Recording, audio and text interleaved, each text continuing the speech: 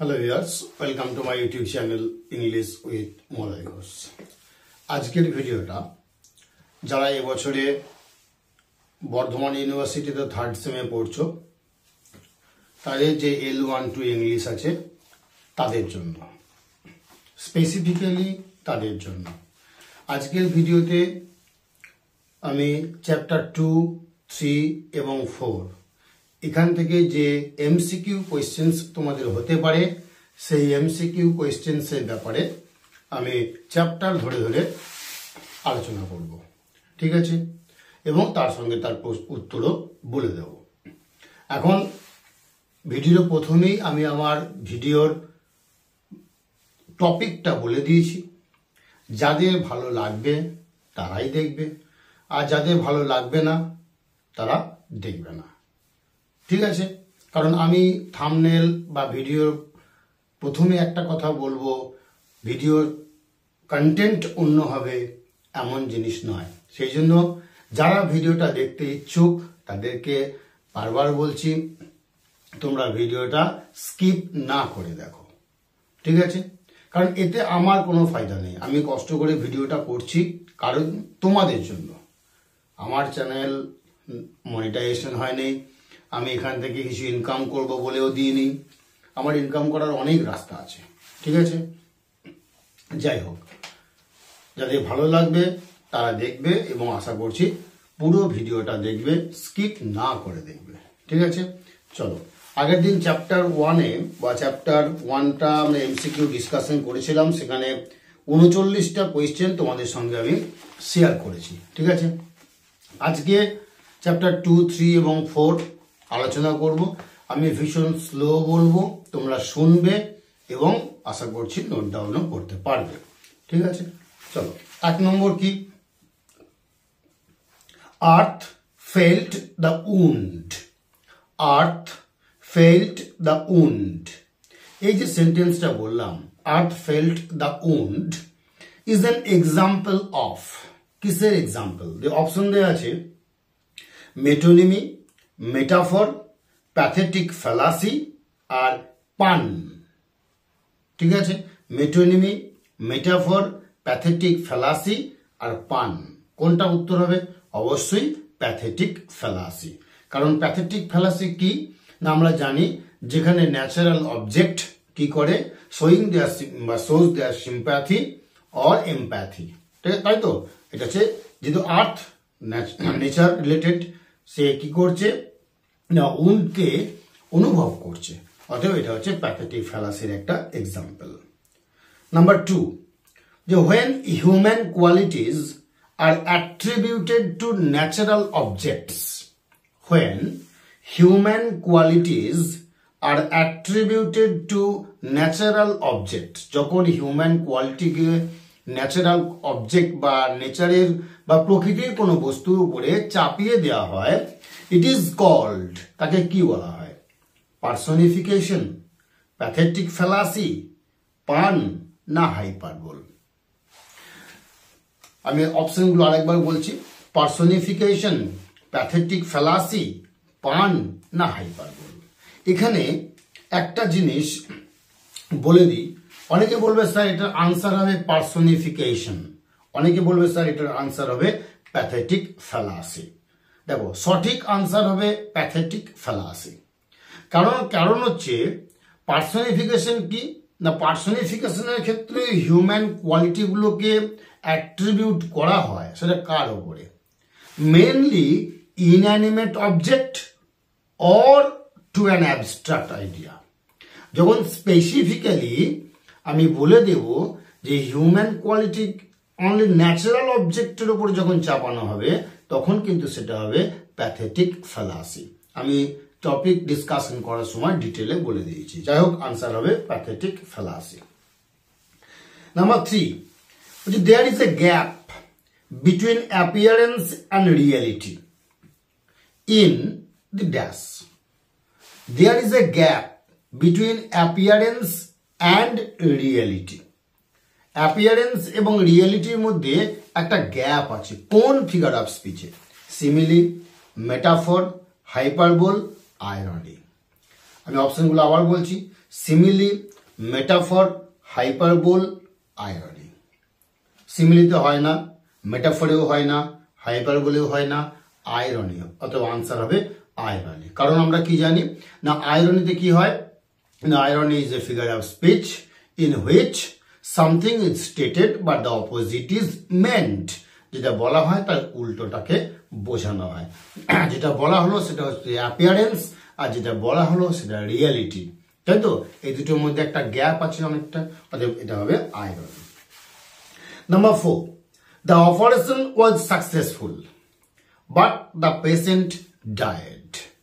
The operation was successful, but the patient died. এই যে সেন্টেন্সটা বললাম, the operation was successful, but the patient died. It is an example of. It is an example of. এটা কার example?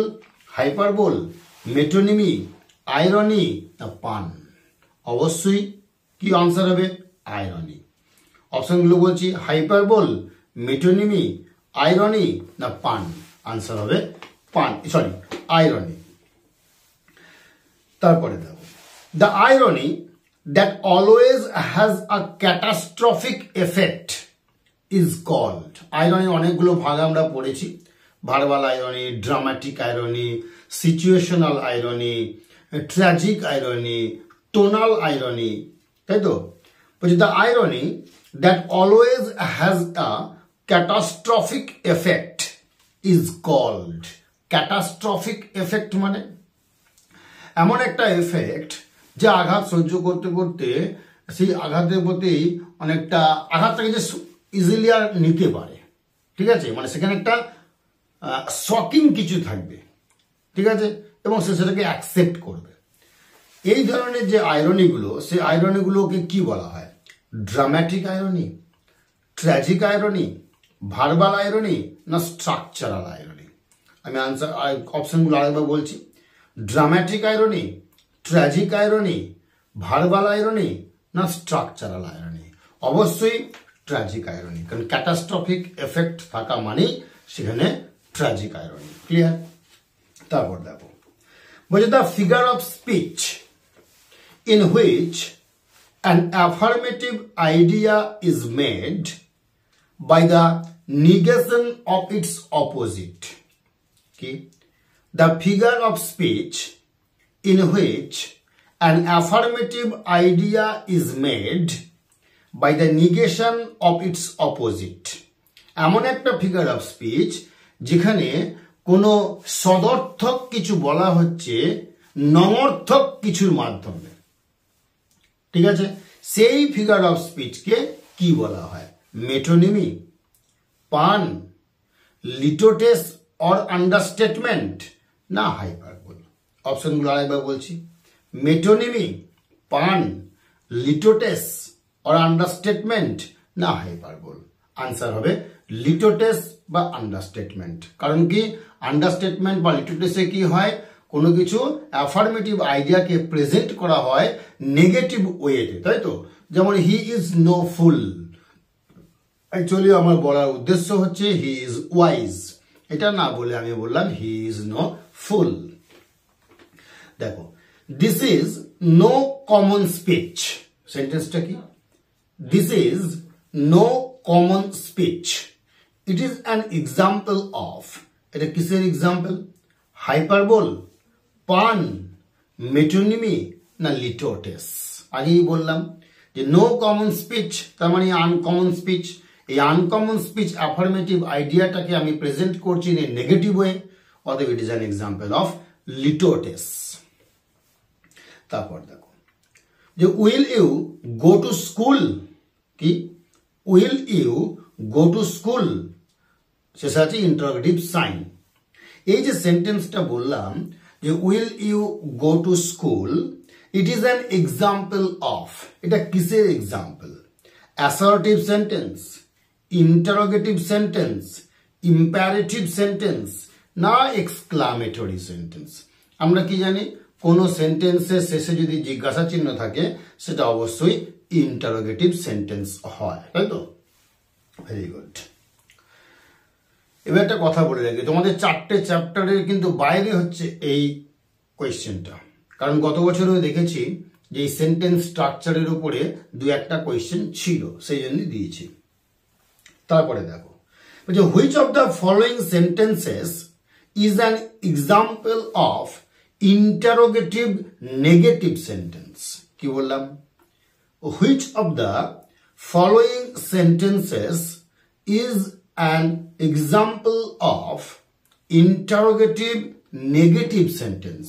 নিচে 4টে বাক্য দেবো, সেই 4টে বাক্যের মধ্যে কোন বাক্যটা ইন্টারোগেটিভ নেগেটিভ হতে হবে, মানে সেটা ইন্টারোগেটিভ তো হবেই প্লাস নাবাচক হতে হবে। 1 নম্বর কি? Has he done this, has he done this. 2 নম্বর হচ্ছে where do you leave, where do you leave. 3 number why have you not done this, why have you not done this। 4 number do not do this। 4 নম্বর কি বললাম? do not do this। তাহলে অবশ্যই 3 নম্বরটা হবে, কারণ why have you not done this জিজ্ঞাসা সূচক বাক্য প্লাস নেগেটিভ বাক্য, অতএব এটাই হচ্ছে ইন্টারোগেটিভ নেগেটিভ সেন্টেন্স। ক্লিয়ার? চলো তারপর দেখি, বলছি the function of the sentence. আমি একটা সেন্টেন্স বলবো, সেই সেন্টেন্সের কি কাজ সেটা বলতে হবে। The function of the sentence March forward. ধরো কমান্ডার তার সোলজারদের বলছে মার্চ ফরওয়ার্ড। এই মার্চ ফরওয়ার্ড এই সেন্টেন্সটার কাজ কি, এর দ্বারা কি বোঝাচ্ছে? Is making request, giving order, giving advice, না forbidding। 1 নম্বর অপশন বললাম মেকিং রিকোয়েস্ট, 2 নম্বর গিভিং অর্ডার, 3 নম্বর গিভিং অ্যাডভাইস, না 4 নম্বর হচ্ছে ফরবিডিং। অবশ্যই মার্চ ফরওয়ার্ডের মাধ্যমে দিয়ে কি বোঝাচ্ছে? না গিভিং অর্ডার। তারপরে দেখি বলছে as soon as the teacher entered the class, as soon as the teacher entered the class, the students stood up. As soon as the teacher entered the class, the students stood up. যেই মুহূর্তে শিক্ষক মহাশয় ক্লাসে প্রবেশ করলেন, ছাত্রছাত্রীরা উঠে দাঁড়ালো। এই যে সেন্টেন্সটা বলছে it is an example of, এটা কিসের example? Simple sentence, complex sentence, compound sentence, না ইম্পারেটিভ সেন্টেন্স? অবশ্যই এটা কমপ্লেক্স সেন্টেন্স, কারণ অ্যাজ সুন অ্যাজ আছে, নিশ্চয়ই বুঝতে পারছো অ্যাজ সুন অ্যাজ থাকা মাত্রই সেটা কমপ্লেক্স হয়। আচ্ছা, তো 10টা হলো, তাই তো? চলো এরপর দেখি। এবার হচ্ছে 3 নম্বর চ্যাপ্টার, যেটা ছিল তোমার ব্যানালিটি and foregrounding devices like parallelism, deviation. Second, we are following or adopting the convention of earlier users. কি বললাম? Following or adopting the convention of earlier users is called. আগে কেউ কোনো কিছু ব্যবহার করেছেন, আমি সেই পথটাকে অনুসরণ করছি, একই রকম, মানে যিনি ফার্স্ট টাইম ইউজ করেছেন তার সমস্ত কিছুকে কপি করে আমি একটু চেঞ্জ করে দিয়ে যদি নিজের মতো করে করতে চাই, তখন সেটা কি হয়ে যায়? সেটাকে কি বলা হয়? ফোরগ্রাউন্ডিং, না প্যারালালিজম, না ডেভিয়েশন, না ব্যানালিটি? অপশনগুলো আগে বলছি, ফোরগ্রাউন্ডিং, না প্যারালালিজম, না ডেভিয়েশন, না ব্যানালিটি? অবশ্যই ব্যানালিটি। একটা কথা বলি, ভিডিওটা অনেকটা লং হবে, ঠিক আছে? ধৈর্য ধরে শুনবে, আমি আশা করছি ভিডিওটা অনেক তোমাদের উপকারে আসবে।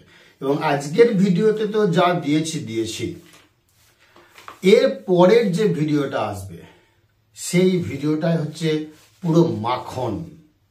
ক্লিয়ার? সেই ভিডিওটায় কি থাকবে আমি বলবো না, কিন্তু সেই ভিডিওটা যারা দেখবে না এবং যারা প্রথম থেকে শেষ পর্যন্ত দেখবে না তারা এটুকু বলতে পারি এতদিনে ক্লাস করা তাদের পুরো বৃথা হয়ে যাবে। তাই এরপরে ভিডিও বা নেক্সট ভিডিও যেটা আসবে সেটা পুরো মাখন হয়ে যাবে এবং সেইটা যদি কেউ দেখে থাকে তাহলে তার আশা করছি পরীক্ষার সময় 25 থেকে 28টা কোয়েশ্চেন সে শিওর পাবে। আর বেশি কিছু বলবো না, সে ভিডিওতে দেখা যাবে। যাই হোক, 2 নম্বর দেখো, এই চ্যাপ্টারে 2 নম্বর। প্রথমে অপশন আছে ব্যানালিটি, 2 নম্বর অপশন ফোরগ্রাউন্ডিং, 3 নম্বর অপশন প্যারালালিজম না deviation, makes the expression or writing boring. 4টে option দিয়েছি, ব্যানালিটি, ফোরগ্রাউন্ডিং, প্যারালালিজম আর ডেভিয়েশন। এই 4টে অপশনের মধ্যে কোনটা কোনো একটা লেখাকে বোরিং করে তোলে? কোনটা? অবশ্যই ব্যানালিটি। ক্লিয়ার? 3 নম্বর দেখো, repetition of words, sounds or sentence. কি বললাম? Repetition of words, sound or sentence in part or whole. কোনো একটা শব্দ বা কোনো সাউন্ড বা কোনো সেন্টেন্সে অর্ধেকটাই হোক বা সম্পূর্ণটা যদি রিপিট করা হয় তখন তাকে কি বলা হয়? ব্যানালিটি। 2 নম্বর প্যারালালিজম, 3 নম্বর ডেভিয়েশন, 4 নম্বর হচ্ছে অনোমাটোপইয়া।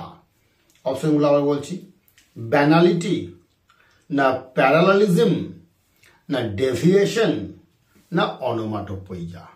প্যারালালিজম, কারণ তোমাদের এক্সাম্পল দিয়েছিলাম I kissed the before I killed দি, এবং গতবারেও এটা পড়েছিল। 4 নম্বর দেখো, the breaking the rules of language consciously for producing an expression is called the breaking the rules of language consciously। মানে ল্যাঙ্গুয়েজের যে রুল, সেই রুলকে আমি উইলিংলি, ইচ্ছা করে বা সচেতনভাবে ব্রেক করে যাচ্ছি। কেন না? আমার কোনো এক্সপ্রেশন বা আমার কোনো লেখাকে সেটা অ্যাট্রাকটিভ করার জন্য ইজ কল্ড, সেটাকে কি বলা হচ্ছে? মানে ল্যাঙ্গুয়েজের যে রুল, সেই রুলকে ব্রেক করে যখন যাচ্ছি ইচ্ছাকৃতভাবে আমার লেখাটাকে পাঠকদের নজরে আনার জন্য, তখন সেই ঘটনাটাকে কি বলা হয়? 1 নম্বর হচ্ছে প্যারালালিজম, 2 নম্বর ডেভিয়েশন, 3 নম্বর ব্যানালিটি না অ্যালিটারেশন। অপশনগুলো আবার বলছি, প্যারালালিজম, ডেভিয়েশন, ব্যানালিটি না অ্যালিটারেশন। অবশ্যই ডেভিয়েশন। ডেভিয়েশন মানে বিচ্যুতি, মানে সবাই একদিকে যেদিকে যাচ্ছে আমি সেদিকে না গিয়ে একটু অন্য দিকে গেলাম, ঠিক আছে, অন্যভাবে করলাম। 5 নম্বর দেখো, যে when deviation is both of spelling and pronunciation। আমরা ডেভিয়েশনে ভাগ পড়েছিলাম, অর্থোগ্রাফিক, গ্রাফোলজিক্যাল, ফোনোলজিক্যাল পড়েছিলাম তো। যে when deviation is both of spelling and pronunciation, ডেভিয়েশনটা যখন স্পেলিং এবং প্রোনাউন্সিয়েশনের দিক থেকে হবে তখন তাকে কি বলা হবে? অর্থোগ্রাফিক ডেভিয়েশন, গ্রাফোলজিক্যাল ডেভিয়েশন না লেক্সিক্যাল ডেভিয়েশন না সিনট্যাকটিক ডেভিয়েশন। তোমাদের উদাহরণ দিয়েছিলাম যে টাইগার বানানো হচ্ছে TIGER, কিন্তু ব্লেক লিখলেন TYGER, তাহলে কি হলো না এখানে স্পেলিং এর ডেভিয়েশন হলো। এই যে ডেভিয়েশনটা, এই ডেভিয়েশনটা কোন ধরনের ডেভিয়েশন? অপশনগুলো আরেকবার বলছি, orthographic deviation, গ্রাফোলজিক্যাল deviation, lexical deviation না সিনট্যাকটিক ডেভিয়েশন? অবশ্যই অর্থোগ্রাফিক ডেভিয়েশন। 6 নম্বর দেখো, যে when the word tiger, যেটা বলছিলাম TYGER is used instead of tiger TIGER, TIGER এর পরিবর্তে যখন আমি TYGER লিখব, it is called, এটাকে কি বলা হয়? Orthographic deviation. গ্রাফোলজিক্যাল deviation, lexical deviation না সিনট্যাকটিক ডেভিয়েশন? অবশ্যই orthographic deviation. 7 number, when deviation is of punctuation, কি পাংচুয়েশন মানে ছেদ জ্যোতিচিহ্ন, ইট ইজ কল্ড, যেখানে ছেদ বা জ্যোতিচিহ্ন দেওয়া উচিত সেখানে না দিয়ে আমি অন্য জায়গায় দিচ্ছি, সেই ধরনের ডেভিয়েশনটাকে কি বলা হয়? অর্থোগ্রাফিক ডেভিয়েশন, গ্রাফোলজিক্যাল ডেভিয়েশন না লেক্সিক্যাল ডেভিয়েশন না সিনট্যাকটিক ডেভিয়েশন? অর্থোগ্রাফিক, গ্রাফোলজিক্যাল, লেক্সিক্যাল না সিনট্যাকটিক? অবশ্যই গ্রাফোলজিক্যাল ডেভিয়েশন। ঠিক আছে।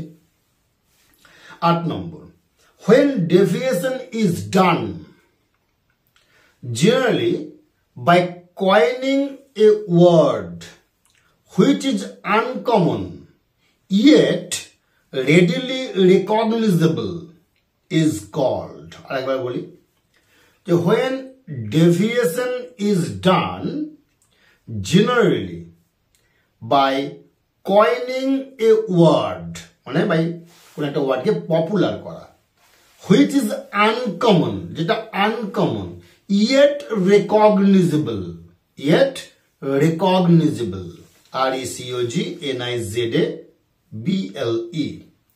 is called, কোন একটা ওয়ার্ড আনকমন ওয়ার্ডকে যখন আমি কমন করে দিচ্ছি, হ্যাঁ, তখন তাকে কি বলা হয়? কোন ধরনের ডেভিয়েশন বলা হয়? সিনট্যাকটিক, লেক্সিক্যাল, গ্রাফোলজিক্যাল না অর্থোগ্রাফিক? কি সিনট্যাকটিক না লেক্সিক্যাল না গ্রাফোলজিক্যাল না অর্থোগ্রাফিক? অবশ্যই লেক্সিক্যাল ডেভিয়েশন। 9 নম্বর দেখো, when deviation is related to structure, কি when deviation is related to structure it is called, যখন ডেভিয়েশনটা ল্যাঙ্গুয়েজের বা সেন্টেন্সের স্ট্রাকচার রিলেটেড, গঠন রিলেটেড হবে, তখন তাকে কি বলা হয়? সিনট্যাকটিক, লেক্সিক্যাল, গ্রাফোলজিক্যাল না অর্থোগ্রাফিক? কি অপশনগুলো আছে? সিনট্যাকটিক, লেক্সিক্যাল, গ্রাফোলজিক্যাল না অর্থোগ্রাফিক? অবশ্যই সিনট্যাকটিক ডেভিয়েশন।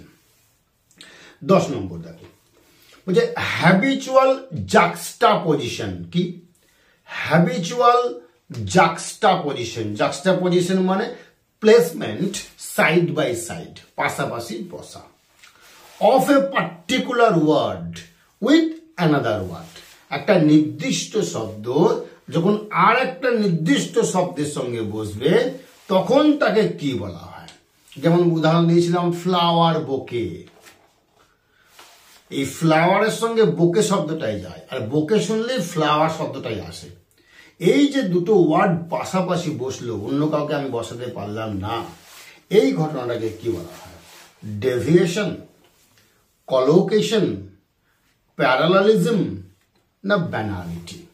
আর একবার অপশনগুলো বলছি, ডেভিয়েশন, কলোকেশন, প্যারালালিজম না ব্যানালিটি? অবশ্যই কলোকেশন। ঠিক আছে, চলো 11 নম্বর, বলছে linguistic variations according to use is called, মানে ল্যাঙ্গুয়েজকে আমরা ব্যবহার অনুযায়ী যখন ক্যাটেগরিক্যালি ভাগ করব, যে এটা মেডিসিন রিলেটেড, এটা রিলিজিয়ান রিলেটেড, এটা স্পোর্টস রিলেটেড, এটা লিটারেচার রিলেটেড, ঠিক আছে, এইরকম যখন ভাগ করব সেই ভেরিয়েশনগুলোকে কি বলা হয়? কলোকেশন, রেজিস্টার, ডেভিয়েশন না প্যারালালিজম? অবশ্যই রেজিস্টার। ঠিক আছে, রেজিস্টার কি না linguistic variations according to use. 12 নম্বর দেখো, বলছে সলেমনাইজড ম্যারেজ, কি বললাম? solemnized marriage is an example of, এই solemnized শব্দটার সঙ্গে ম্যারেজ শব্দটাই যায়, আর ম্যারেজ শব্দের সঙ্গে solemnized কথাটাই আসে। ঠিক আছে, এটা কিসের এক্সাম্পল? কলোকেশন, রেজিস্টার, ডেভিয়েশন না প্যারালালিজম? অবশ্যই collocation. The solemnized marriage is an example of collocation. Number 13. When the sound of a word, কি বললাম? When the sound of a word echoes its sense, কোনো একটা ওয়ার্ডের যে সাউন্ড, সেই সাউন্ডটাই বারবার অনুরণিত হচ্ছে, ইকো হচ্ছে, এরকম যদি কোনো ঘটনা ঘটে, ইট ইজ কল্ড, তখন তাকে কি বলা হয়? আইরনি, অ্যালিটারেশন, অনোমাটোপইয়া না রেজিস্টার? আরেকবার বলি, আইরনি, অ্যালিটারেশন, অনোমাটোপইয়া না রেজিস্টার? আমি তোমাদের এক্সাম্পল দিয়েছিলাম সনসন, বো বো, কিচিরমিচির, টুইটারিং, মারমারিং, দিয়েছিলাম না? এগুলো কিসের এক্সাম্পল? এটা হচ্ছে অনোমাটোপইয়া, অনোমাটোপইয়া। Number 14. The figure of speech in which the same letter, syllable or sound is repeated. আরেকবার বলি, the figure of speech in which the same letter, syllable or sound, বলছে এমন একটা ফিগার অফ স্পিচ যেখানে একই শব্দ বা একই সিলেবল বা একই সাউন্ড বারবার রিপিট হবে, ঠিক আছে? ইট ইজ কল্ড, তখন তাকে কি বলা হয়? যেমন আমরা বলেছিলাম না, alone, alone, all, all alone, alone on a wide C. তাহলে একই রিপিট হচ্ছে, অ্যালোন, অ্যালোন, অ্যালোন, অ্যালোন। এই এক্সাম্পলটা বা এই ধরনের ঘটনা যদি ঘটে, তখন তাকে কি বলা হয়? চারটে অপশন আছে, অ্যালিটারেশন, কায়াসমাস, অনোমাটোপইয়া না হাইপারবিটন? আরেকবার বলি, অ্যালিটারেশন, কায়াসমাস, অনোমাটোপইয়া না হাইপারবিটন? অবশ্যই এটা alliteration. Number 15. The figure of speech in which there is an inversion of the order of words or phrases is called, question targa boli, the figure of speech in which there is an inversion of the order of words or phrases is called, বলছে এমন একটা figure of speech যেখানে একটা সেন্টেন্সের মধ্যে ওয়ার্ডের অর্ডারগুলো change হয়ে যায়। তোমাদের শিখিয়েছিলাম 1 2 3, ওখানে হয়ে গেল 3 2 1। Beauty is truth, truth is beauty, ঠিক আছে? বলছি এই ধরনের ঘটনা যদি ঘটে, সেটা কিসের এক্সাম্পল? অপশনগুলো কি আছে? কায়াসমাস, অনোমাটোপইয়া, অ্যালিটারেশন না হাইপারবেটন? আরেকবার বলছি, কায়াসমাস, অনোমাটোপইয়া, অ্যালিটারেশন না হাইপারবেটন? অবশ্যই এটা হচ্ছে কায়াসমাস। দুটো এক্সাম্পল, একটা হচ্ছে beauty is truth, truth beauty famous. আরেকটা বলছি শোনো, number 16, fear is foul, foul is fear. কি? Fear is foul and foul is fear is an example of. তাহলে নিশ্চয় বলার অপেক্ষা রাখে না, কারণ প্রথমে ছিল ফিয়ার, তারপর ছিল ইজ, তারপর ফাউল, ওখানে হয়ে গেল কি? ফাউল ইজ ফিয়ার, উল্টে গেল, রিভার্স হয়ে গেল, ঠিক আছে? তাহলে কিসের এক্সাম্পল? কায়াসমাস, অনোমাটোপইয়া, অ্যালিটারেশন না হাইপারবেটন? অবশ্যই কায়াসমাস। 3 নম্বর চ্যাপ্টার শেষ। এবার 4 নম্বর চ্যাপ্টার, যেখানে কি ছিল? মেইনলি ছিল অ্যাম্বিগুইটি, উইকনেস অর স্ট্রেংথ। দেখা যাক 1 নম্বর, if a word, phrase or statement, কি? If a word, phrase or statement can be interpreted in many ways, কোনো একটা পার্টিকুলার ওয়ার্ড বা কোনো ফ্রেজ বা কোনো সেন্টেন্সকে যখন আমি বিভিন্ন ভাবে এক্সপ্লেইন করতে পারবো, একটার বদলে দুটো তিনটে মিনিং হবে, ইট ইজ কল্ড, তখন তাকে কি বলা হয়? কমিউনিকেশন, অ্যালিটারেশন, ব্যানালিটি না অ্যাম্বিগুইটি? অবশ্যই অ্যাম্বিগুইটি। কি একের বেশি মিনিং, মিনিমাম দুটো। Very good. 2 নম্বর দেখো, when ambiguity is at word level। এবার অ্যাম্বিগুইটি আমরা অনেক ভাগ পড়েছি। বলছে when ambiguity is at word level, মানে পার্টিকুলার কোনো ওয়ার্ডকে কেন্দ্র করে হচ্ছে। ঠিক আছে, যেমন the fisherman went to the bank, it is called. Ambiguity যখন পার্টিকুলার কোনো ওয়ার্ডকে কেন্দ্র করে হচ্ছে তখন তাকে কোন ধরনের অ্যাম্বিগুইটি বলা হচ্ছে? Semantic ambiguity, syntactic ambiguity, narrative ambiguity না ফোনোলজিক্যাল অ্যাম্বিগুইটি? অবশ্যই, আচ্ছা আমি অপশনগুলো আরেকবার বলে দিই। Semantic ambiguity, syntactic ambiguity, narrative ambiguity না ফোনোলজিক্যাল অ্যাম্বিগুইটি? অবশ্যই সিম্যান্টিক অ্যাম্বিগুইটি। ঠিক আছে, পার্টিকুলার কোনো ওয়ার্ডের মিনিংকে কেন্দ্র করে যদি অ্যাম্বিগুইটি হয় তখন তাকে বলা হবে semantic ambiguity. 3 number, when ambiguity is in the structure of a sentence। আগে ছিল পার্টিকুলার কোনো ওয়ার্ডের মিনিং, এখন কোনো সেন্টেন্সের স্ট্রাকচারে তফাৎ হয়ে যাচ্ছে। ইট ইজ কল্ড, মানে একটা সেন্টেন্স আছে, তুমি একভাবে ইন্টারপ্রেট করেছো, আমি আর একভাবে ইন্টারপ্রেট করেছি, তুমি একটা মিনিং বার করেছো, আমি আর একটা মিনিং বার করেছি, স্ট্রাকচারের উপর ডিপেন্ড করে। এই ধরনের অ্যাম্বিগুইটিকে কি বলা হয়? Semantic ambiguity, syntactic ambiguity, narrative ambiguity না ফোনোলজিক্যাল অ্যাম্বিগুইটি? অবশ্যই স্ট্রাকচার কেন্দ্রিক হলে সেটাকে বলা হয় কি? syntactic ambiguity. When ambiguity is found in the plot of a literature, যখন লিটারেচারে কোনো প্লটকে কেন্দ্র করে অ্যাম্বিগুইটি হবে। when ambiguity is found in the plot of a literature বা of literature, it is called ambiguity. যখন কোনো লিটারেচারের প্লটকে কেন্দ্র করে হবে তখন তাকে কোন ধরনের অ্যাম্বিগুইটি বলা হয়? সিম্যান্টিক অ্যাম্বিগুইটি না, সিনট্যাকটিক অ্যাম্বিগুইটি না, ফোনোলজিক্যাল অ্যাম্বিগুইটি না, ন্যারেটিভ অ্যাম্বিগুইটি? অবশ্যই narrative ambiguity. Clear? Number 5, when ambiguity is found in spoken language। আমি একটা বললাম, তুমি একটা বুঝলে। ক্লিয়ার? কি আমি বললাম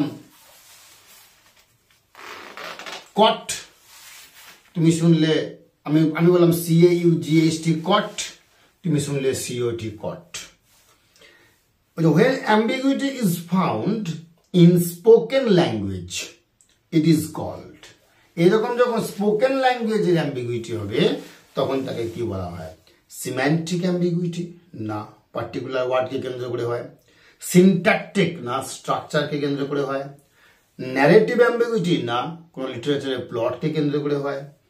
ফোনোলজিক্যাল অ্যাম্বিগুইটি? অবশ্যই ফোনোলজিক্যাল অ্যাম্বিগুইটি। 6 নম্বর দেখো, সাপোজ, ধরে নাও, ইউ ওয়ান্ট টু সে, তুমি বলতে চেয়েছো SHEP সেপ, ভেড়া, বাট দ্য রিসিভার, কিন্তু যিনি শুনছেন, listener, text it as SHIP sheep. তুমি বললে SHEP শিপ, সে শুনলো SHIP শিপ। তুমি বললে DEAR ডিয়ার, সে শুনলো DEAR ডিয়ার।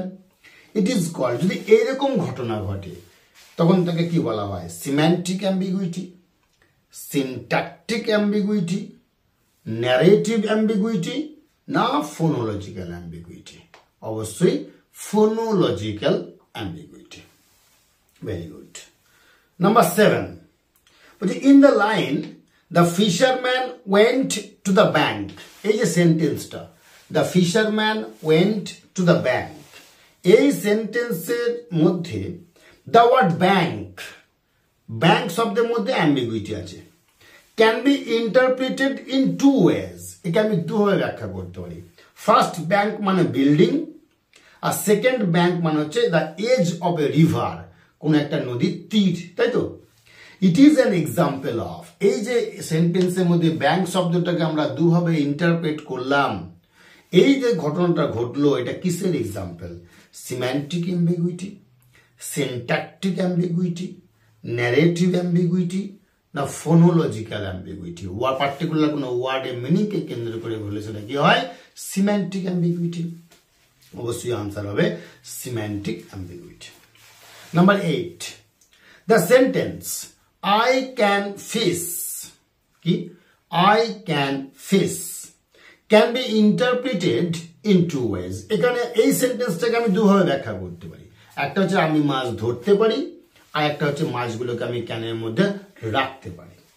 এই যে এক্সাম্পলটা, এই সেন্টেন্সটা কিসে, কোন ধরনের অ্যাম্বিগুইটির এক্সাম্পল? সিম্যান্টিক, সিনট্যাকটিক, ন্যারেটিভ, না ফোনোলজিক্যাল অ্যাম্বিগুইটি। অবশ্যই এখানে কি হয়েছে, পার্টিকুলার কোনো ওয়ার্ডকে কেন্দ্র করে নয়, আমি পুরো সেন্টেন্সের স্ট্রাকচারকে অ্যাম্বিগুইটি করে নিচ্ছি, অতএব এটা হচ্ছে সিনট্যাকটিক অ্যাম্বিগুইটি। আবারও বলছি, পরের দিন মানে এই ভিডিও, নেক্সট ভিডিও কেউ মিস করবে না, ঠিক আছে? তোমরা, আমি চাইছি ব্যাপারটাকে ওয়াইডলি সার্কুলেট করে দাও, যাতে তোমার বন্ধুরাও উপকৃত হয়। কারণ তোমরা তো অবশ্যই বুঝতে পারছো, গোটা ইউটিউব প্ল্যাটফর্মে আমি আগেও বলেছি, এখনো বলছি, দায়িত্ব নিয়েও বলছি, এইভাবে কেউ পড়াবে না, ঠিক আছে? অতএব তোমার বন্ধুরাও যাতে উপকৃত হয় সেটাও তুমি একটু দেখো না, তারাও যাতে কোয়েশ্চেনটা কমন পায়, তারাও যাতে পাসটা করে যেতে পারে, ভালো স্কোর করতে পারে, তা নাহলে তোমরা কিসের বন্ধু, তাই না? তাই চেষ্টা করবে ভিডিওগুলোকে একটু ওয়াইডলি সার্কুলেট করতে, অর্থাৎ ব্যাপকভাবে ছড়িয়ে দিতে, ঠিক আছে? তোমাদের যে কলেজ গ্রুপগুলো আছে, পাশের সাবজেক্টের যে গ্রুপগুলো আছে, সেই গ্রুপই তোমরা একটু করে ছড়িয়ে দাও না, একটু শেয়ার করে দাও, তাহলেই দেখবে অটোমেটিক্যালি সেটা তোমার বন্ধুদের কাছে ছড়ে যাবে, ঠিক আছে?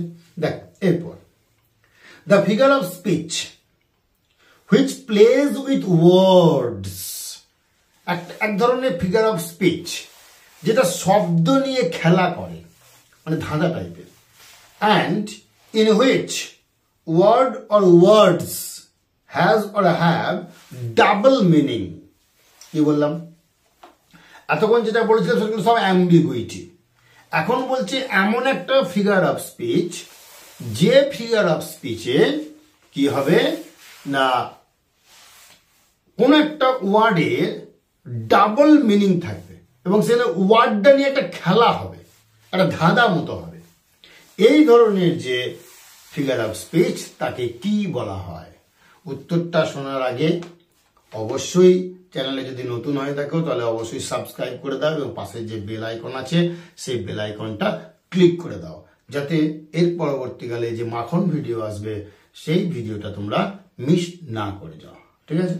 চলো, উত্তরটা কি বললাম, যে এমন একটা ফিগার অফ স্পিচ, যে ফিগার অফ স্পিচ কোন একটা পার্টিকুলার ওয়ার্ডকে মিনিংকে কেন্দ্র করে হচ্ছে, অর্থাৎ ওয়ার্ডকে নিয়ে খেলা হচ্ছে, ওয়ার্ডের ডাবল মিনিং থাকছে, তাকে কি বলা হয়? অ্যালিটারেশন, আইরনি, অনোমাটোপইয়া, না পান?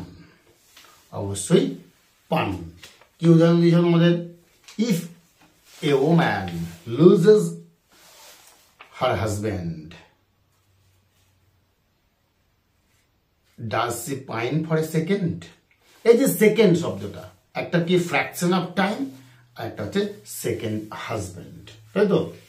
তাহলে তোমাদের সঙ্গে টোটাল আমি 25 আর এদিকে 10, 35 আর 50, 85টা এমসিকিউ শেয়ার করেছি।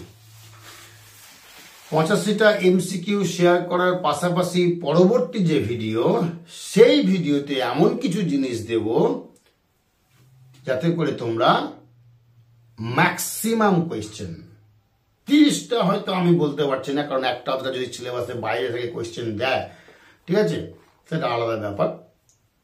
27 থেকে 28টা কোয়েশ্চেন অবশ্যই কমন পাবেই, ঠিক আছে? যাই হোক, আশা করছি ভিডিওটা প্রথম থেকে শেষ পর্যন্ত দেখেছো, একটু লম্বা ভিডিও, ঠিক আছে? একটু নেট খরচ হয় হোক না, এই পরীক্ষার কদিন না অন্য কিছু দেখবে না, ঠিক আছে? এই ভিডিওগুলো দেখে পরীক্ষাটা ভালো করে দিয়ে ভালো স্কোর করে আবার তুমি দেখো না, ঠিক আছে? যাই হোক, আজকে আর বেশি কিছু কথা না বলে তোমাদেরকে পরবর্তী ভিডিওর জন্য অপেক্ষা করিয়ে রেখে আজকে এখানেই শেষ করছি। বাই।